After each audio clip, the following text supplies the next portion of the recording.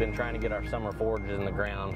We finally got them in the ground. They're up, they're looking good. We're basically on a maintenance schedule with those crops, and we've got some idle time. You know me, I'm always looking for a reason to do some type of trapping episode. So right now we're headed to Robert Waddell's, and we're going to get inside the mind of a professional trapper on how he builds his snares. This show is going to be a little bit longer than normal.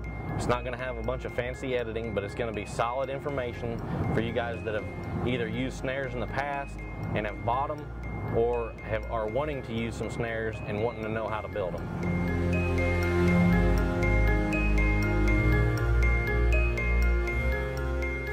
All right, it's early July. It's time to start thinking about our equipment ready for this fall. I use an awful lot of snares, whether I'm in Iowa or in different various southern states where they're legal. Everything from snaring beaver to snaring coyotes to snaring coons. I make my own snares. You can buy a commercial snare if you want, but once you buy the snare and use it, you've already got the components. So if you're going to do much snaring, you really need to learn how to build your own snares. When we're building snares, obviously you're going to need some type of a lock. You're going to need the stops for the end cable that go on the end of the cable, whether it's a steel annealed nut for a stop or an aluminum ferrule. You'll need the swivel washers that go between the stop and the swivel that we're going to make for the snare. Obviously you need a chunk of cable. This piece of plastic tubing here is 3/16 ID vacuum tubing. It goes on the cable, and we use it as a support collar when we're supporting the loop over the trail or supporting the snare. Then of course the cable, and then we use small stops, what we call a deer stop. This will keep that loop from closing down small enough to where it could possibly catch a deer by the hind leg. Basically a 2.5, 2 3/4 inch loop, and that will allow that deer to, if it should come down the trail, to step in this loop and pull it shut and then slide it down off the leg without harming the deer. This is something that most trappers should seriously consider, is using a deer stop on this loop, because almost everywhere that we're working coyotes, working coons, we've always got incidental deer to worry about that use the same trails, especially around the deer feeders, and this lets them go through and never have to worry about catching or harming a deer. I'm going to cut a chunk of cable. We'll cut this here at about 4 foot. This is a commercial cable cutter, but you can do the same thing with just a set of handheld cable cutters that you can buy from any supply house or Home Depot to cut your cable, and it cuts easy. It's just like cutting wire. We need to install an end stop. The first thing that you're going to do is put a ferrule or an end stop on your cable. You want it to stick through just about a 1/16 of an inch, just like that, and then crimp it with a swager, like so. Again, bring it through just about 1/16 of an inch and press it down, smash it. And these are little long stops here, so I like to double crimp them. You can do the same thing by using an anvil or a piece of railroad iron and a hammer. You don't have to smash these plumb out flat, but just by smashing the ferrule onto the cable. Before we do anything else to the cable, we need to measure down the cable 8.5 inches. And I use a permanent marker. This is the 8.5 inch mark on this table, and I marked that cable 8.5 inches for where the deer stop's going to be. And it's just real simple and easy to do if you mark it before you do anything else to it. Now, holding the cable and keeping everything lined up with itself, where the cable is perpendicular with itself, we need to put a bend right behind this stop, up tight against the stop. And we call it a figure 7 bend. We bend it over, hold it with our thumb, and then kink it with a pair of pliers, just like that. That is to allow that lock to be facing the right direction and allow the snare to function properly. Now, we're going to load this snare. What we're going to do when we load this snare is we're going to put some memory in the cable to where it wants to throw the lock down the cable. We'll show you the difference between an unloaded snare and a loaded snare in a minute. But anyway, what we're going to do is simply drag it around a piece of steel with a little bit of tension, and we're looking for a shape like so, basically like a candy cane or a shepherd's hook is what we're looking for. We want fairly aggressive in the bend here and then tapering off as it comes on around. That there would do a nice 8 to 10 inch loop. When we drop the lock on the snare, it doesn't matter what type of lock we use, but we always want the side that goes against the animal's body to be up when we drop it on. That makes it so much easier. Anyway, it has the lock facing the right direction when the snare is assembled. Now, before we feed the cable back through the lock again, we need to drop on a small, this is a very small stop. that we're going to use for the deer stop. Slide it down the cable and then simply feed the cable back through the lock like so. And we're going to look at it and make sure we have a nice round loop is what the objective is. And that'll let that thing slide down the cable like it's supposed to, actually make the snare jump shut. When we do one, if we do a snare where it's not loaded, you end up with a teardrop shape. It won't hardly fall shut on its own. The animal has to physically drag the loop shut all the way. He has to hit it at a charge. He has to be running full blast to drag that loop shut. You see the mark for the deer stop where we marked it with a magic marker. We're going to slide that stop up on there, and we want to smash that small micro stop where that mark is. Just crimp it on there. Don't have to get super crazy with it. Just smash it flat. Now when we smash these, we want the flat side of that to go against the animal's body. We don't want to smash it the other direction where that burr, the side of that is rubbing on the fur and rubbing on the animal and creating a rub. So just take a few moments and think it through when you're assembling this. Always put the flat side of these against the animal's body. All right, we've assembled our loop. We've got our deer stop on. We're going to drop on a piece of this 3/16 ID vinyl tubing that we're going to use for a support collar. Simply slide it down the cable, and then we're going to slide on a snare swivel.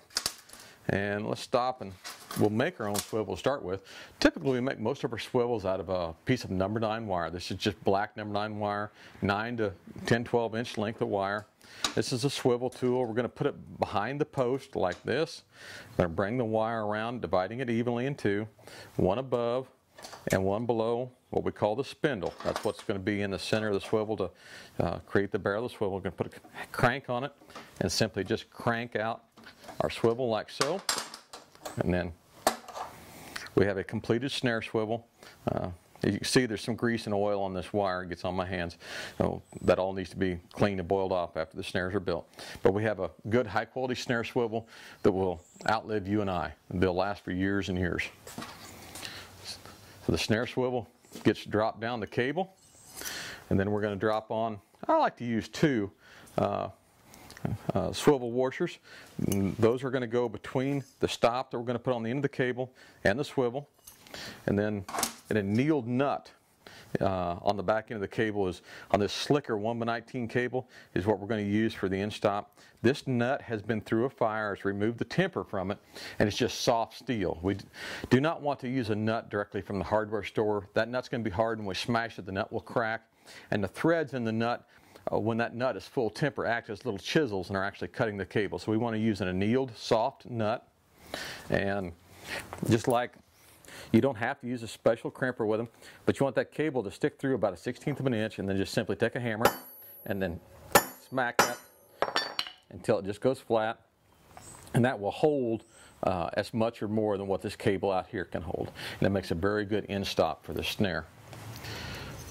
The last thing before we finish is we want to line everything up, and you see how this cable's got this loop's got a little bit of a bend. We want to straighten that out.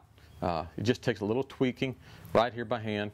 We want that loop to be everything perpendicular. Everything needs to be lined up perfectly with itself. We have a nice round loop. Now when we set this in the field, something to remember, if you set the lock, let's say the support wire is back here where my thumb and index finger are. If you set that lock all the way back against that support wire, when the animal gets up against that loop and he's pulling it, it won't jump shut. You want to have that lock out in front about 3/4 to an inch from that support wire, and then that snare will snap shut, will actually jump shut on its own. Do it again for you. You see, and you end up with a good neck catch on that animal, which is the ideal catch that we're looking for. After your snares are assembled, this new cable, your new wire, if you used new wire making new swivels, it's got grease and cosmoline on it, oil from the machining process of when the cable was made. And we need to get rid of this oil off of the wire or off of the new cable so that basically it's scent free, so the animal does not smell it, notice that there's anything in the trail when it's coming down the trail where it takes a loop like it's supposed to and doesn't smell anything out of the ordinary. The easiest way to accomplish this, I roll my snares up. Of course, you're going to transport them rolled up, keep them everything like so, and in a 5 or 6 quart pan or just any type of of a pan, a little bit of baking soda and some water, and I bring them to a boil. Not much baking soda, maybe half a teaspoon to a 2-gallon of water, and bring them to a boil. You'll notice some black oil and stuff come off that wire, come off the cable. You'll see a little bit of flecks of oil up on the top of the water as when you bring it to a boil, and then shut the burner off and simply pour the water off the snares. That way you're pouring the oil off the top of the water and to get the oil out of the cable. And then rinse them good. If you do use a baking soda boil, you want to rinse all that baking soda out of the cable so it doesn't corrode or eat on the cable as time goes on. And then we're simply going to paint the snares to camouflage them. Generally, I paint 4 to 6 snares at a time. Before these snares are painted, we're going to open them up to roughly the diameter of the loop that we're going to use in the field, 8 or 10 inch loop like so. And like I said, I paint 4 to 6 of them at a time, and just simply some nails on a tree make it easy to hold the loops open. There is a reason to the paint scheme that I use on these snares. When they're set in the field and we go to setting a snare after a while, you'll understand the paint scheme so much better. But basically the top of the loop coming around to about, with the loops facing this direction, coming around to about 4 o'clock, we're going to paint an OD green. Just simply a Rust-Oleum camouflage low gloss paint that you can buy at any hardware store. Same thing that you use on your duck boats or on your deer stands. And we're going to paint that cable, paint those locks down about so, and of course you can paint the rest of the cable as well if you want. The bottom of the loop, which is going to be down in the grass just above the ground, from whatever that is, 8 o'clock over here to 4 o'clock, we painted a very light tan. Looks like dead foxtail, like so.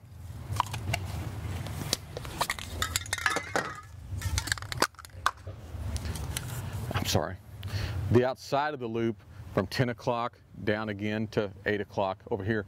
We actually paint a dark color. We want the animal to see that part of the loop. That will be the offside from where the snare support is. And we want them to see that much of the loop.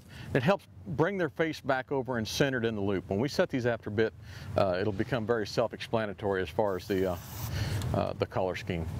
Now, when these are dry, and it just takes a moment for this aerosol paint to dry, we simply turn those snares around and repeat the painting process again.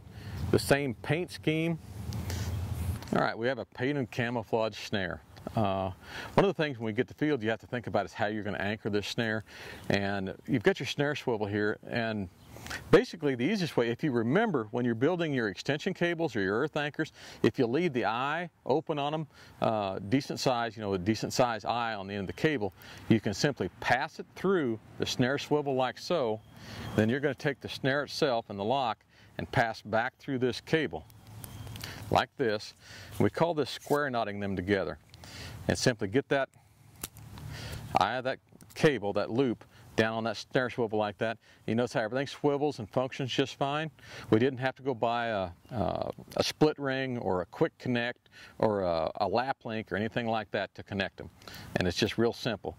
Same way if we're tying these off, if we're trapping beaver, we need a little more extension cable to go up and go around the tree.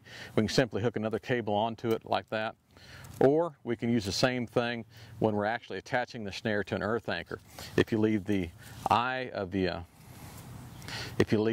earth anchor open, big enough like this, you can attach this directly to the snare swivel, just like we did the eye of this extension cable. And to take them apart, same, just reverse process. Just simply pull the loop back through the snare loop and the lock back through the eye of the cable and unthread it. You don't need a lot of specialty tools or a bunch of other hardware that you have to keep track of to attach your extension cable to your snare.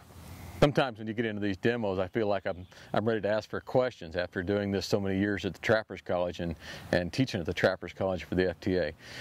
If you're looking for additional instructions and some on-the-line experience as far as from a variety of different instructors, the Trappers College is probably the most economical place to go for trapper education to learn to become proficient with not only snares but any of the tools that modern-day trappers use.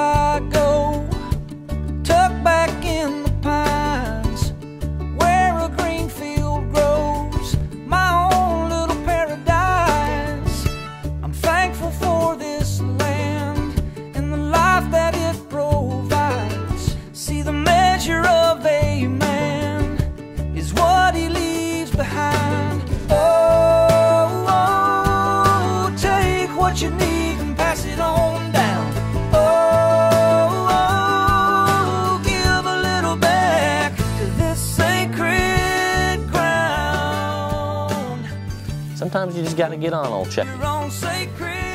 Let him loosen up a little bit. I am what I am. If you sit me down, I'm going to talk like this. In